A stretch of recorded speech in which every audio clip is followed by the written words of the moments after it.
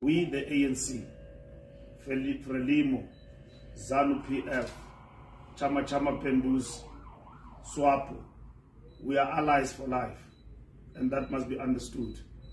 We came together in a struggle to fight apartheid, to fight colonialism. And the hallmarks of colonialism are still with us. And we are still engaged in that struggle, and it's not over yet. And that's what brings us together. We don't just come together for the sake of it, we come together for the liberation of our people. What Zanu Pf is encountering in Zimbabwe, we know where it comes from. We can explain it politically. Even if the current generation of youth have lost the meaning of liberation, we have not. We've got a task to succeed. History demands of us to continue with the struggle and to succeed.